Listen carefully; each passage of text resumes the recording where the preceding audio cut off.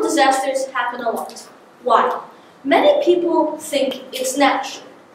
However, we humans influence pollution. Although enjoying electricity and being carefree is nice and all, it comes at a deathly cost. I believe the movie Geostorm displays this very well. First things first, we need... What is pollution? This quote by R.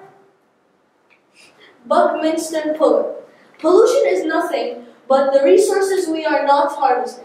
We allow them to disperse because we've been ignorant of their value.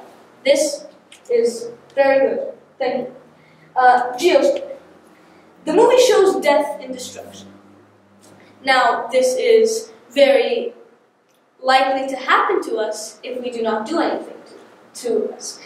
Pollution is a disease. It kills us. We give the disease. So why do we continue to just give the disease? Well, I believe there are 3 reasons why we continue to pollute the earth. Number 1, denial. We think that nothing we do changes anything. One person will make nothing wrong. In the back of people's minds, they know what they're doing is wrong, but they prefer to deny it just so they can enjoy everything. Number 2, time.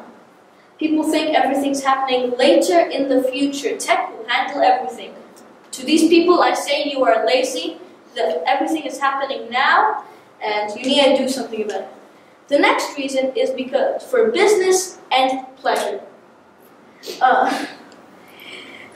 For businesses, make a lot of money from the things that pollute people, that pollute the earth. For example, factories, they make a lot of money, but the gases that are released pollute everywhere.